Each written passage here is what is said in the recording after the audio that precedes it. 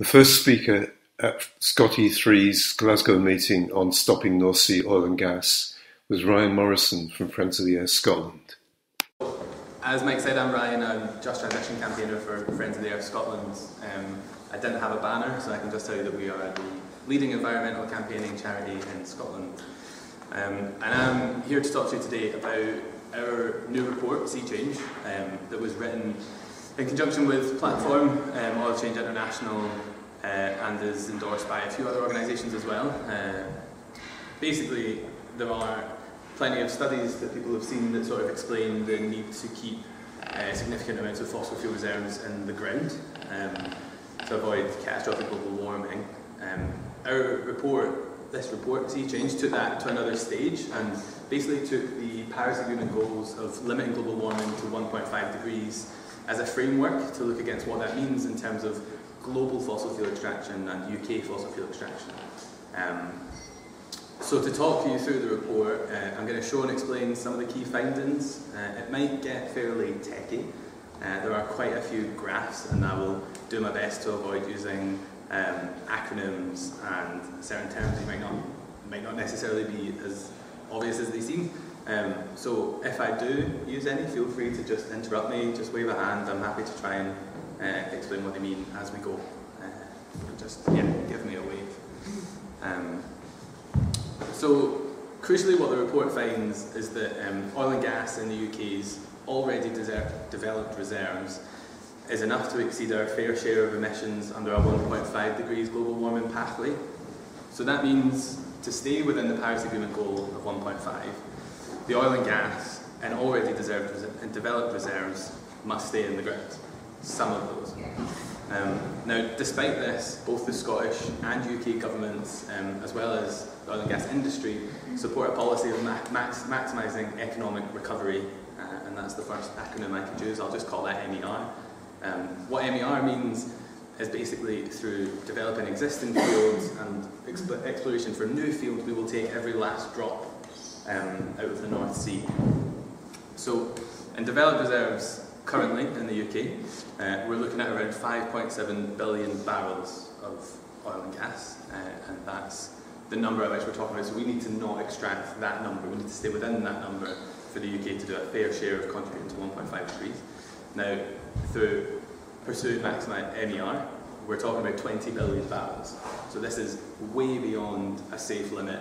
It's way beyond 2 degrees. It's significantly higher than a fair share for the UK. So that's the headline. I'm going to go through some of the graphs now. So to start off with, what do I mean when I say developed reserves? So these reserves are sites where infrastructure is built, the wells are drilled or are already under construction. And this slide shows you the global context of developed reserves. So what you can see there is that first small red circle is oil and gas in those existing sites. What you can see in the slightly larger circle is those areas that we know about, that we haven't yet got the site set up to extract. And then in the even bigger resources circle, what you can see is what resources are known and recoverable with future technology.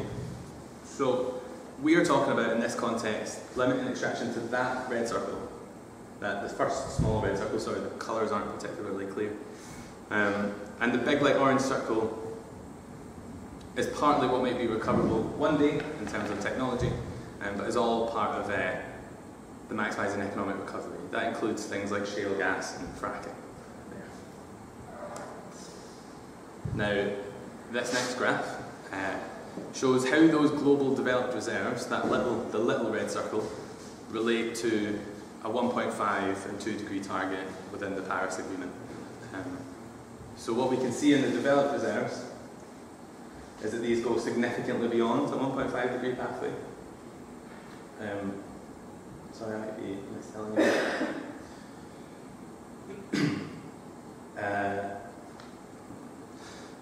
So what you can see here is that the developed reserves far outstrip a 50% chance of avoiding the 1.5 degree. That's the IPCC and Paris IPCC report. You can see that the 1.5 degree 50% chance.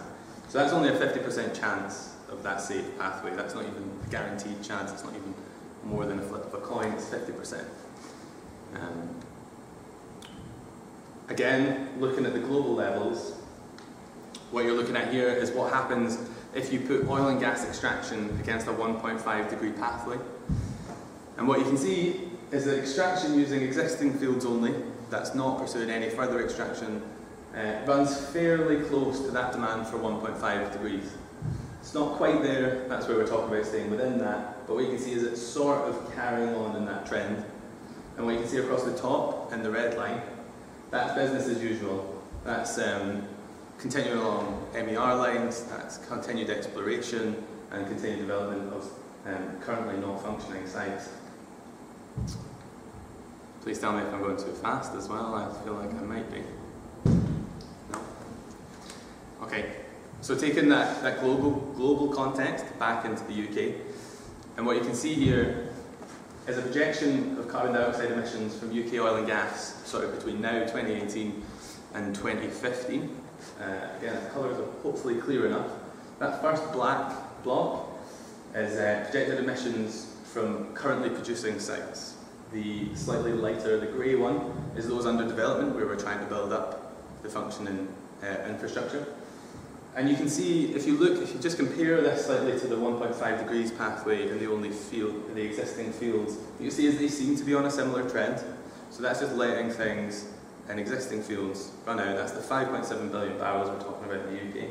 But what you can see in the red is what happens when you start to look at the undeveloped and the undiscovered sites. And that's significantly higher. It peaks around 2031, 2032 in terms of emissions, but it's way off course, this 1.5 degree pathway.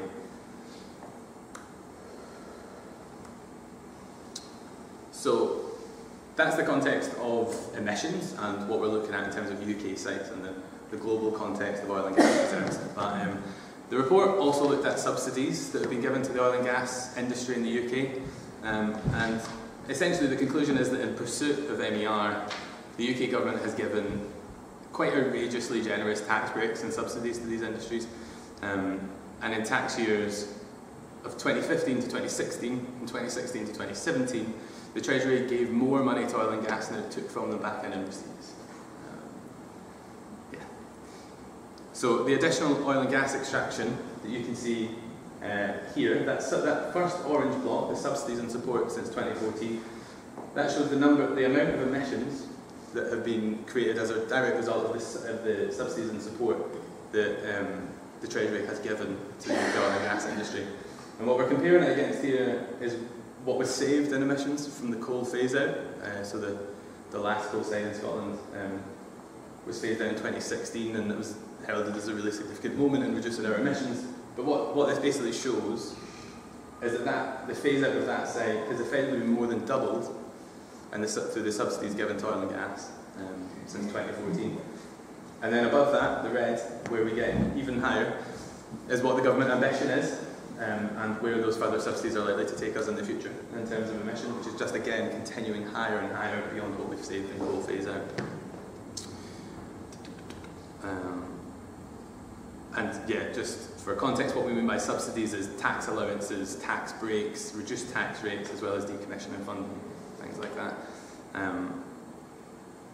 Compared to Norway, the UK Treasury has missed out on £250 billion since 1990 by consistently under-taxing the oil industry in the UK. So let's name names. Who are we talking about?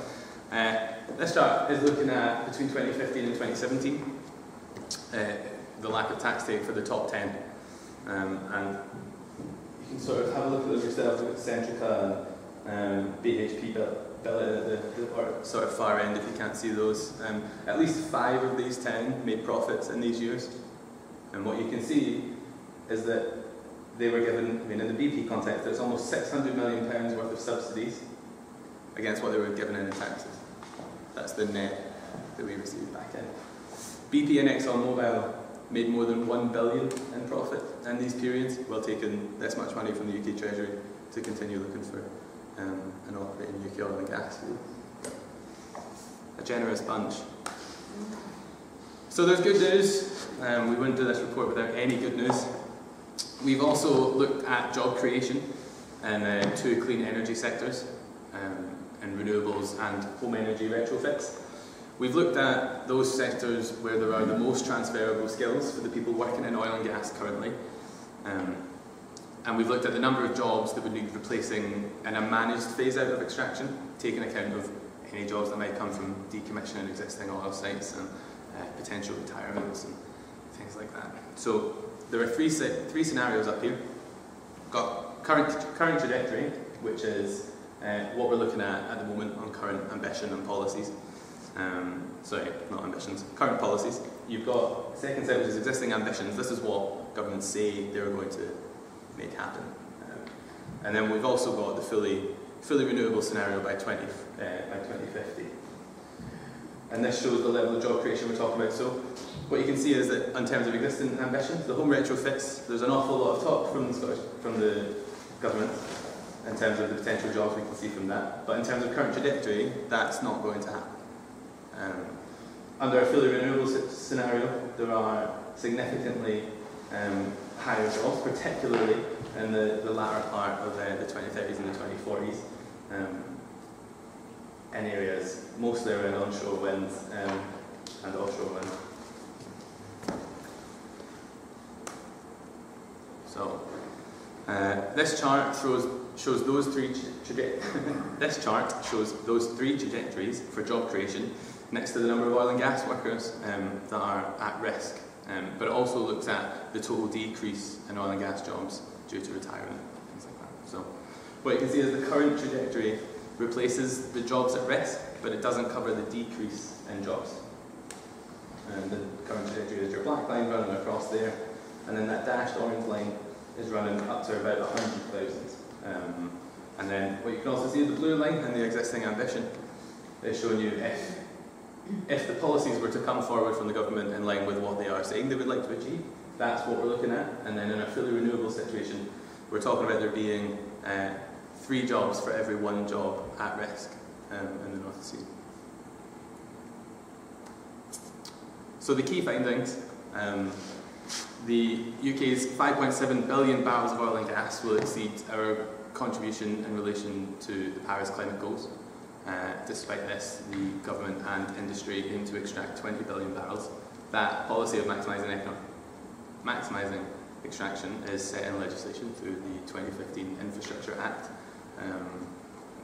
And the additional oil and gas extraction enabled by recent subsidies will add twice as much carbon as the phase out of coal power has saved or will save, but also that given the right policies, clean industries could create more than 3 jobs for every North Sea oil job at risk, which means we could enable an equivalent job guarantee for every oil worker. So that's ensuring that the skills that those workers have are able to be pulled across into the renewable industry, and that those workers in communities who depend on those industries but haven't been involved in the process of taking huge subsidies from the Treasury while posting huge profits, they've not seen those benefits, but they should see these benefits. So what are we asking the UK and Scottish governments to do? Well, we want them, first of all, to stop issuing licences and permits for new exploration. That isn't even about those existing 5.7 barrels. This is just please stop looking for more sites. There's another licensing round. The 32nd licensing round will take place in November, where lots of companies will vie with one another to get access to different parts of the country, seabed, to be able to go and search for these things. We also want to see a rapid phase out of the subsidies for oil and gas extraction, including tax breaks, and these should be redirected towards funding a just transition. I haven't explained just transition, so that's obviously my job title. When we say just transition, what we're talking about is moving from a fossil fuel dependent economy to a zero carbon economy in a way that's fair to workers and communities currently dependent on those industries. So that's going to take funding, that's going to take government intervention, and rather than funding further exploration, rather than giving many, many millions more profit towards those top 10, we should be redirecting that government support towards funding just transition. We also want to see a rapid building of the clean energy industry through fiscal and policy support to at least the extent provided to the oil industry, including inward investment in affected regions and communities.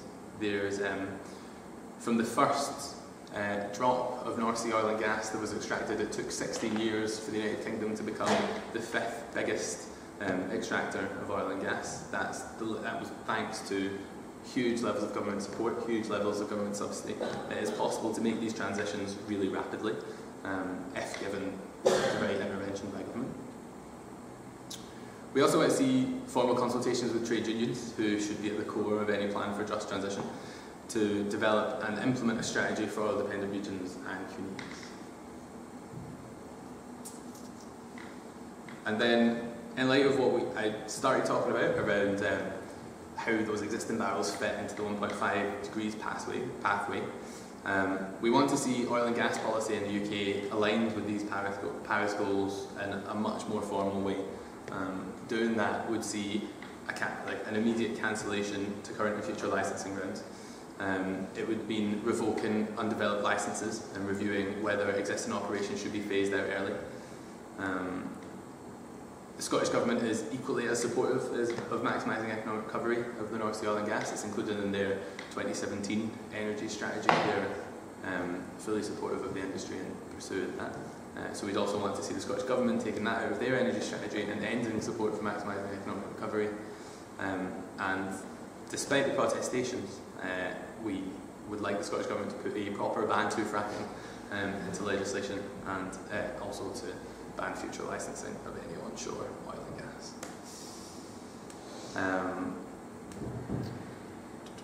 So in terms of subsidies, these are obviously the more direct equivalents, talking about tax relief and things like that. So that's decommissioning relief deeds. The UK government, Westminster MPs in Westminster passed a policy that would see some oil and gas companies not responsible for clearing up their mess at the end on these rigs. They can effectively see even more subsidies at the stage of decommissioning. They can continue to extract and extract and extract, get to a point where there is nothing left in those sites, and they will be free from any tax burden at that point, meaning they get all of the profit in the meantime and none of the tax coming in.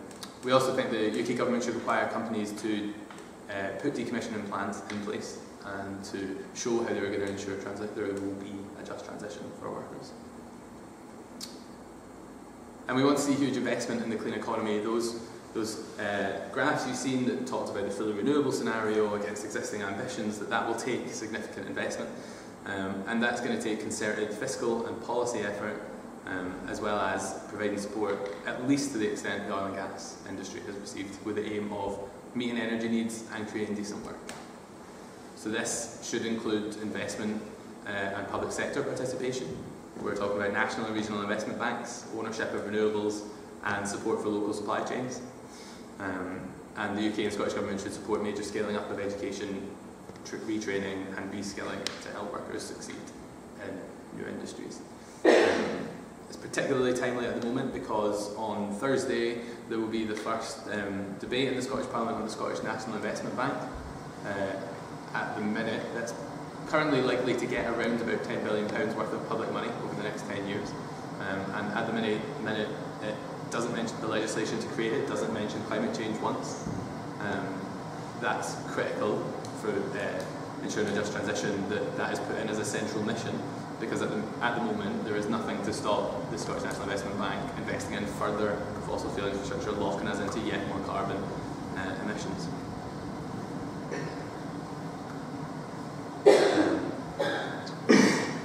We also want to enable a just transition for workers and communities. So this will require huge strategic planning. It will need to be guided by climate limits. And it must be accountable to communities, to trade unions and to local stakeholders. And it should also come with a guarantee to protect workers' livelihood, to safeguard those. This should be done on a regional basis. We know where significant amounts of these work are, and we know where significant amounts of this work can go. And so this will take specific regional planning to deliver. And we should also see the UK and Scottish Government ensuring offshore renewable projects are designed to maximise the transferability of oil and gas workers with equivalent terms and conditions. And I think that is me. We have a petition at the minute to tell the UK and Scottish Government no new oil and gas. This is about asking them to end the continued exploration And so I can give you a link to that presentation, or you can find it on our website at www.fo.scot. That's me. I'm happy to answer any questions. I appreciate it. Very much.